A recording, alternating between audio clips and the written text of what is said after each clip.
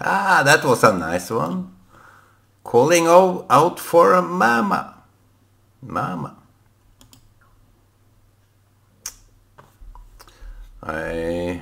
Wanaspoti. Tika, Kenya.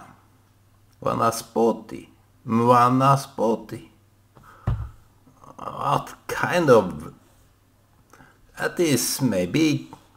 I don't know, Kikuyu. It was in Kenya. Tika. A friend come from Tika. So today is Mother's Day.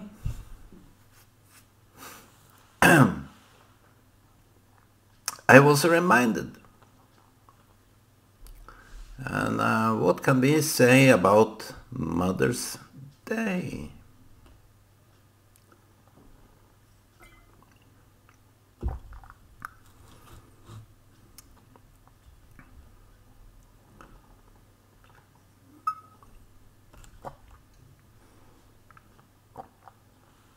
Mother's Day.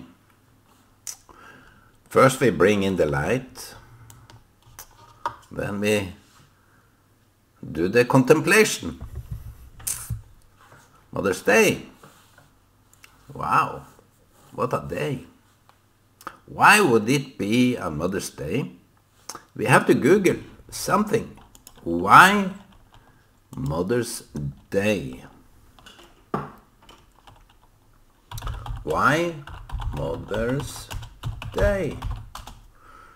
That's the modern mother was championed by Anna Jarvis, an American social activist. She held campaigns to establish a national holiday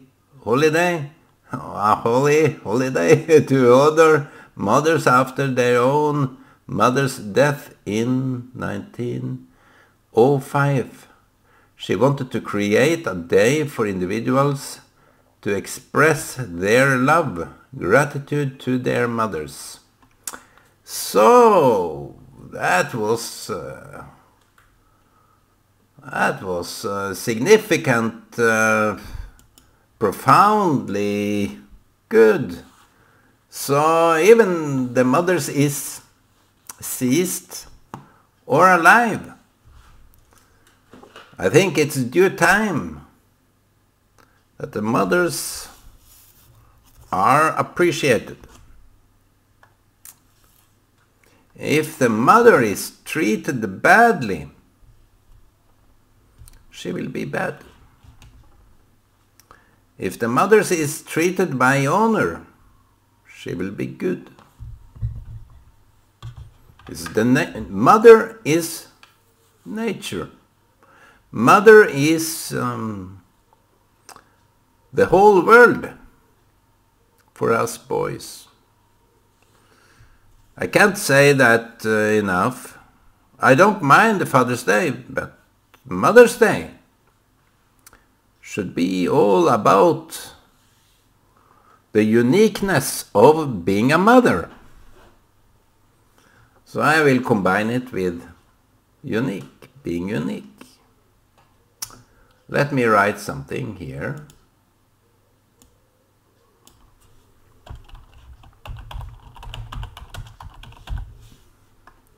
Let me see if that was good. Mother's Day. So we want to celebrate Mother's Day.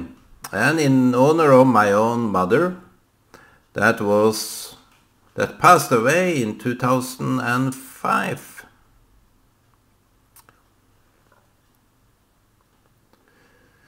My dad in 2006.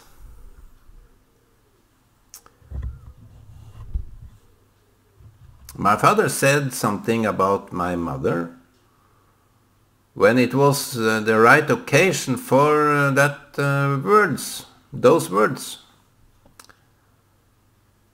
He brought a biblical scripture from David, I think, about a woman.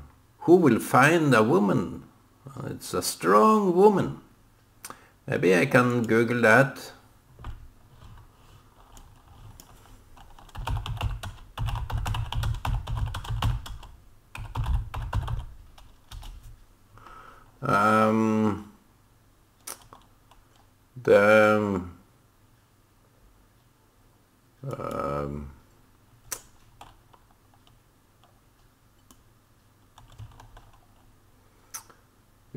We can have some of it in English.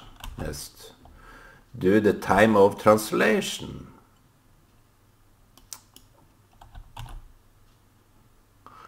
A good wife, who finds her? She is worth far more than pearls.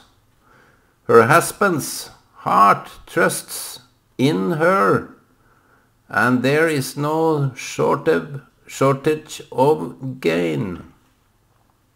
She does him good and no harm all the days of her life. She provides wool and linen, and her hands work with desire. I get very moved when I read this, because my mother was a hard-working woman. Her name was Gudrun Kristine Myra. Married to Järvolstad. And maybe I will find a picture here on the computer. I think I have a picture of my mother that can serve the occasion. I think this will do it. Maybe this will do it. Yes, this is my mother as a young lady. There is no similarities with her and me. I don't know whether you can find some similarities, but she is the kind of a lady. She was this kind of a lady that never stopped. A story about my mother that she told herself. Ay, ay, ay, ay, ay.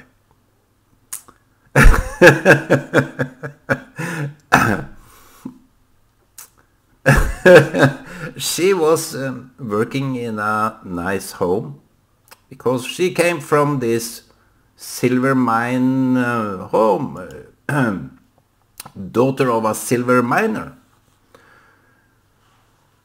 Christian Myra, that was his name. And she went far here and there, also worked on a boat from here to Denmark, Hirtshals. She was working on that boat. And she was also working in those nice homes.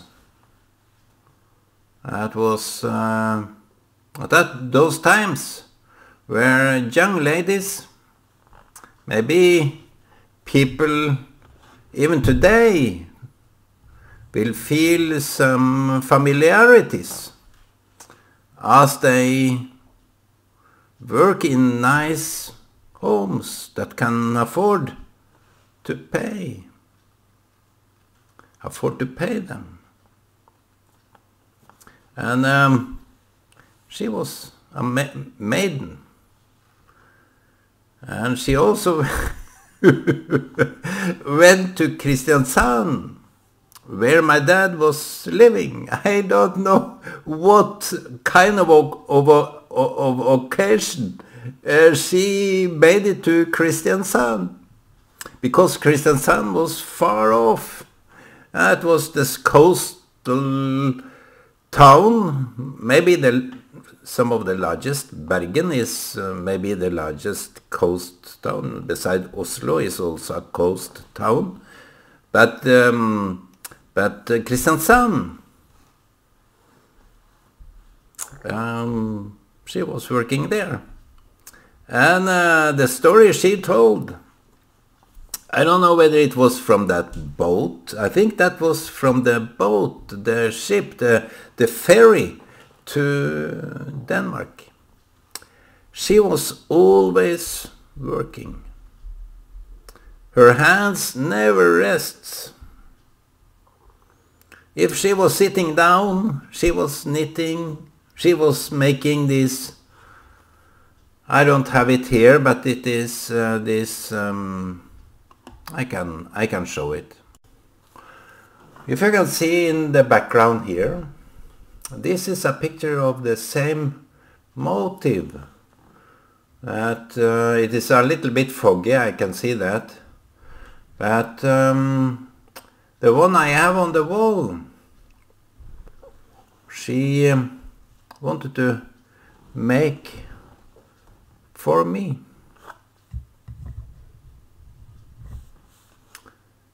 It is the title of that picture is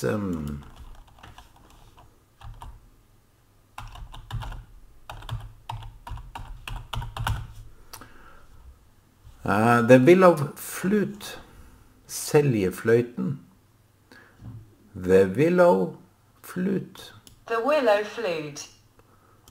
So that was something she wanted to give me while she was knitting it, because she saw me with a flute. I got this flute from someone that took it back, but the silver flute I got, I played on, and she had this dream which I never fulfilled. I never matched that dream. That I would play Ave Maria on a willow flute. If we can find that on YouTube.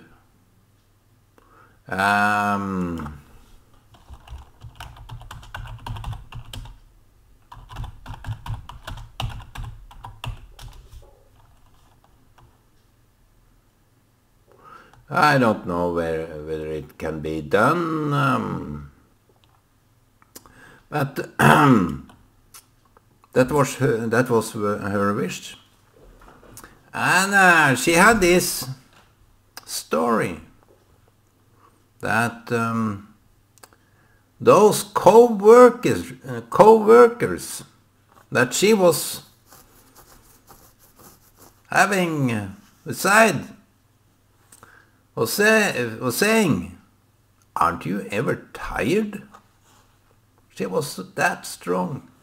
They couldn't hold on so much. And this family of hers, both father and brothers, were well known. Even their own granddad was well known for their strength. I only remember Max Myra, that was so strong that the kitchen was his fighting ground. So if Kai is listening to this,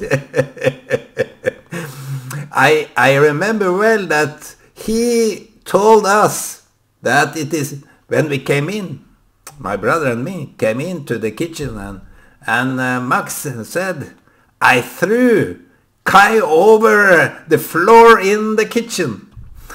And there are so many stories. I may make another tube of that.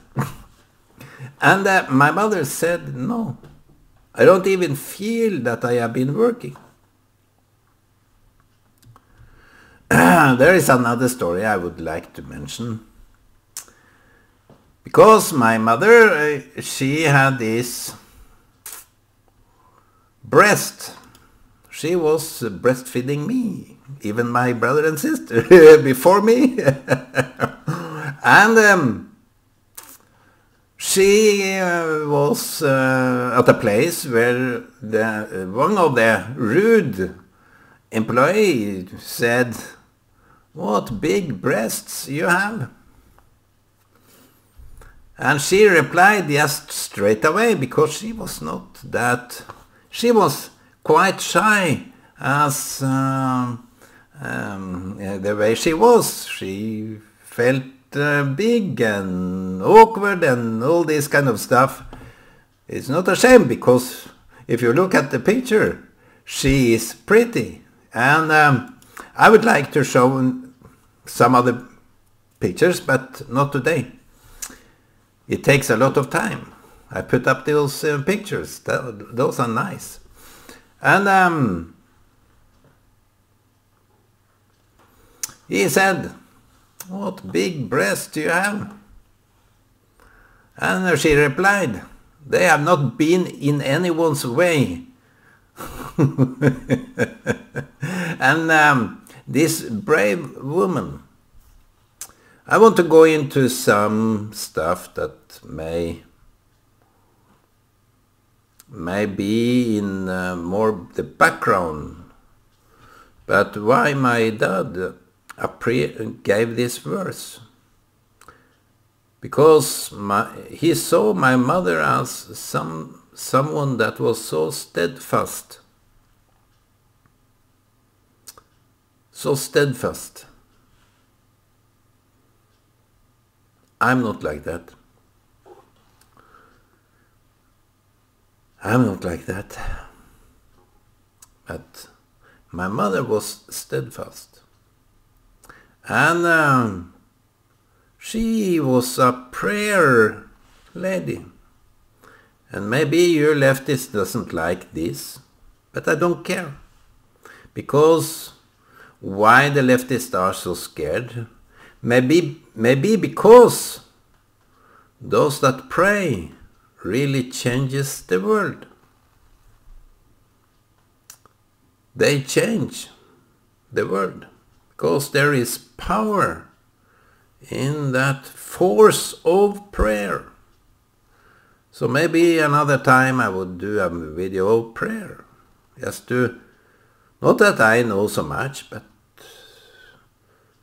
someone need to say something groundbreaking on these issues.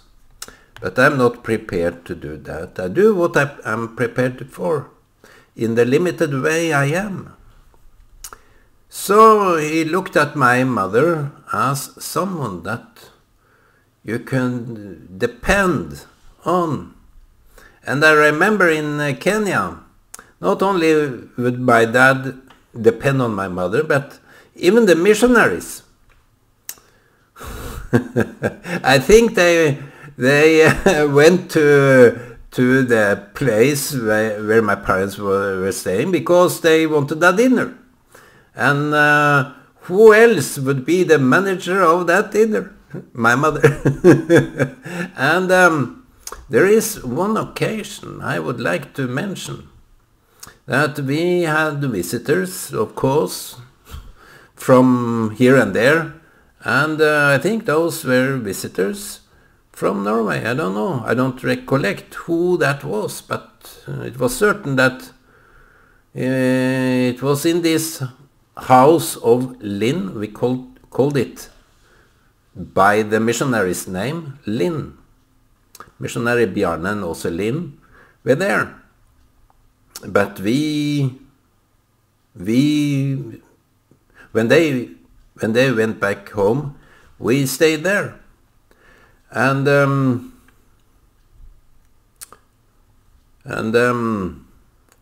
a time we got to this dinner, my mother said to us children, "I beg of you, don't take so much. I beg of you.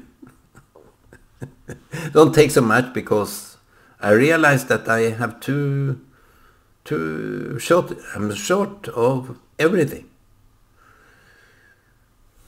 So she prayed and blessed the food. Didn't say anything to the guests. Of course, they should eat as much as they would like, and those guests that came to my mother's dinner plate, of course they would use that occasion in order to get as much as they could, and no difference with those, I guess.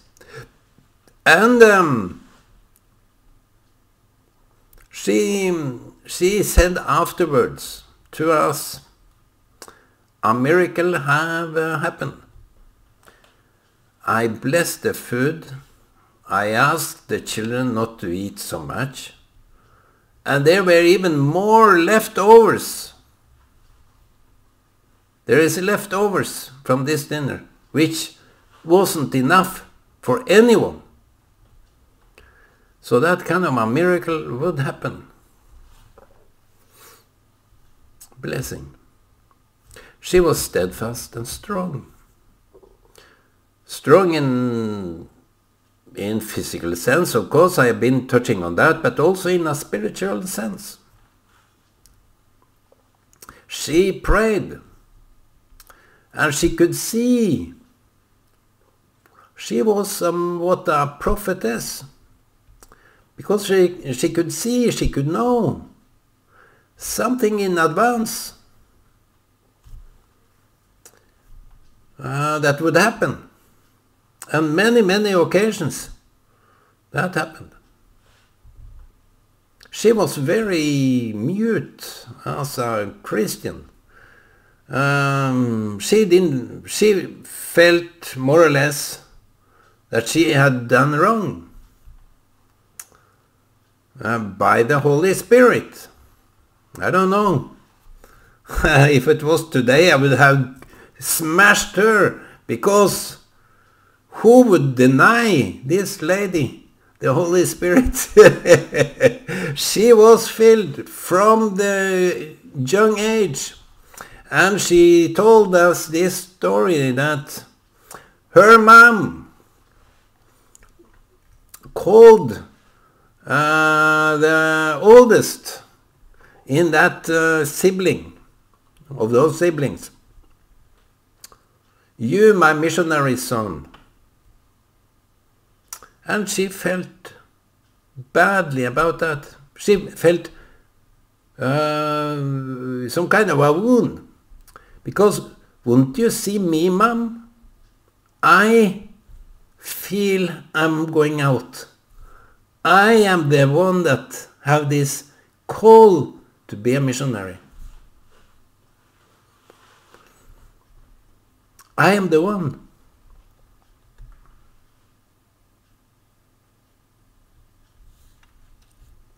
And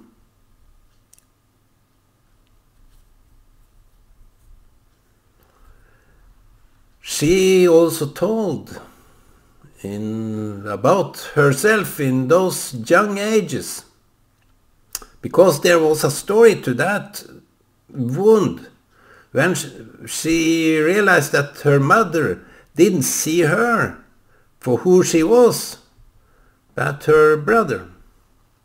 Maybe the mother that was, her mother was having the Holy Spirit full time. Back in those days, they were church members in the Norwegian government church, so to say. And she went out of that and went into the Free Pentecostal movement. And that was a big issue back in those days. And when my grandmom died, my mother said, I saw a glory over her head when she ran down to our neighbors. She had this glory over her head. I saw it very clearly. And after that, she died. And my mother obviously was filled with the Holy Spirit because our voice came to her in young age. What did the voice say? It was something very far off that a child in those times wouldn't have invented. The voice said, Sudan, Sudan. And what do you know? Those people that we went and met in Kenya, the people that received us in Kenya, Luo people. I just saw a funeral of some family of my friends in Luo land. They are big tribe, big people, nice people. My mother heard Sudan. And the Luo people came from Sudan. That was some kind of a realization she woke up to in the second period of her time in Kenya. Obviously, that was the Holy Spirit. People from the left side or atheists doesn't really connect. They don't connect when something of that kind is told. And they really believe that this is some odd mental psychosis. But no, this is real stuff. And from my mother's mouth I heard those words told. And she loved and was loved by the Luo people. I think she had a Luo heart, because right before she died, she got a stroke that lasted maybe almost a year. And she was invalid. She couldn't stand because some of her motoric functions went blank. And she couldn't stand on her feet. She was laying in bed. But during that time, she was talking Luo fluently. My sister said, I haven't heard mom before been able to talk like Luo in fluent way. It was also in Swahili, but in Luo. And she lost the limitations when it was in this state of mind. She was being a true Luo, like my brother. He talks like a Luo. So that was some memories of my mother, in honoring her memories, and that she was, if she hear me now, you mom, you were overfilled with the Holy Spirit. Every day was some kind of a working day. You never rested like someone that could ease his or her mind. You were up to it all the way. And you were together with my father and stood by his side despite what happened out there and both here. So you have tested God and found worthy.